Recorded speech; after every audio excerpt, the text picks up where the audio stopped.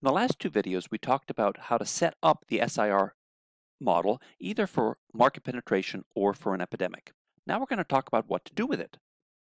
So let's suppose we have a system governed by these equations.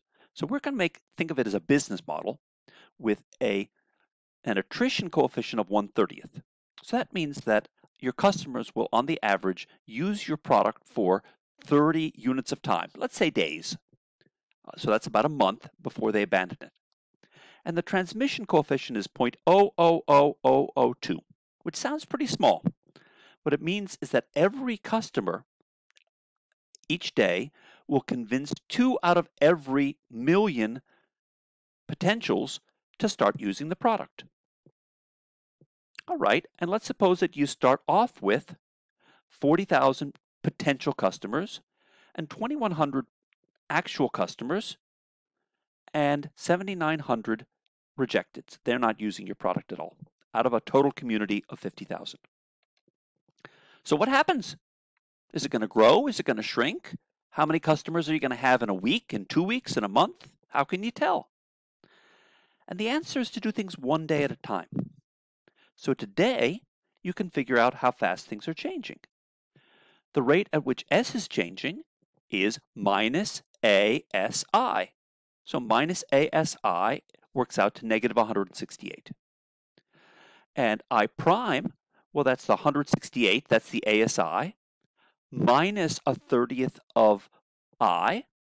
The 30th of I is 70, and that works out to 98. And R prime is a 30th of I, and that's 70. So we know that we're losing potentials at a rate 168 per day, we're gaining actives at a rate of 98 per day, and we're gaining rejecteds at a rate of 70 per day. Okay, that's today. What about tomorrow? Well, tomorrow, if you know the rate of change, you can figure out what's happening tomorrow. Today, we have 40,000 potentials, and we're losing them at a rate of 168 today. So tomorrow, we're going to have about 40,000 minus 168. So that's 39,832. And we just figured out that we were gaining actives at a rate of 98 per day. So the number of actives tomorrow is going to be the number of actives today plus 98.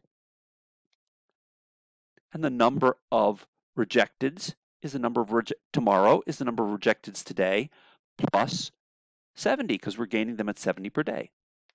Now, this is doing things one day at a time. We could have done things 2 days at a time. If we did things 2 days at a time, we would say S 2 days from now is 40,000 minus 168 times 2. But we're doing things one day at a time, so we always multiply the rate by the time, and the time is 1 day, and multiplying by 1 is pretty easy. Great. So now we know how many susceptibles, infecteds, and how many potentials, actives, and rejecteds we have 1 day from now. Okay. What about 2 days from now? Well, we use the SIR equations all over again to figure out how fast things are changing 1 day from now. The rate at which S is changing a day from now is minus ASI, but not the starting SI. It's S and I a day from now. We plug in the numbers and we get negative 175.1. And I prime tomorrow is A times S tomorrow times I tomorrow minus B times I tomorrow. That's 101.84. R prime tomorrow is B times I tomorrow, 73.76. Great. So we got today and tomorrow. How about the day after tomorrow? Same deal. To figure out what we have the day after tomorrow, you just take what we have tomorrow plus how fast things are changing tomorrow times 1 day. The way that we got from day 0 to day 1 is the same as the way we're going to get from day 1 to day 2. We do the same for I, we do the same for R, and now we've got new values of SI and R. And then we plug those in to get new values of S prime, I prime, and R prime. And then we use those to figure out S of 3, I of 3, R of 3, and we keep going 1 day at a time for as long as we need to.